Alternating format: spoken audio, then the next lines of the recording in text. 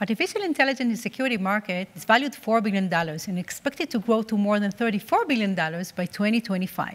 In these talks, I'll explain the reason for this growth and how artificial intelligence may be utilized for cybersecurity.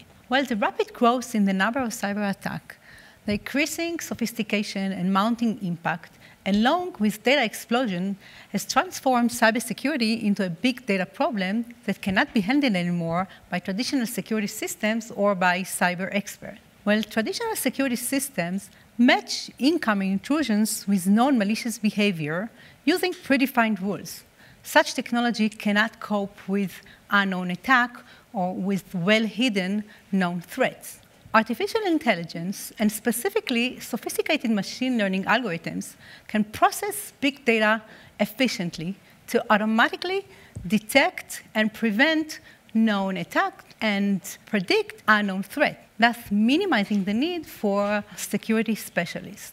Supervised machine learning algorithms may train on many examples of benign and malicious events, learning their hidden patterns. Those patterns may then be used to accurately classify new events as malicious or benign, learning to detect known attacks. Anomaly detection algorithms are other types of algorithms that train only on benign examples, thus learning how to detect new attacks that deviate from the learned benign patterns. Machine learning algorithms may be used for intrusion detections, assuming that each program leaves some footprints in the cyberspace. Those footprints form patterns that can then differentiate between benign and malicious programs. In a study of our labs, we learned the profile of mobile applications by their network traffic. We're then able to identify malicious versions of applications by looking at applications whose behavior deviates from the learned profile. Machine learning can be also used for user authentication by learning legitimate behavior of users from their interaction, such as keystroke, touch gestures, movements, etc. And illegitimate users would deviate from the learned benign profile of the users. In a study in our labs, we learned the profiles of smartphone owners by continuously detecting, tracing their sensors from their phone.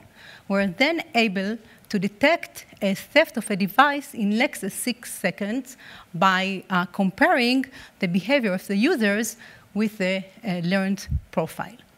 Machine learning can be used for attack attribution, automatically associating features of the attack with specific threat actors.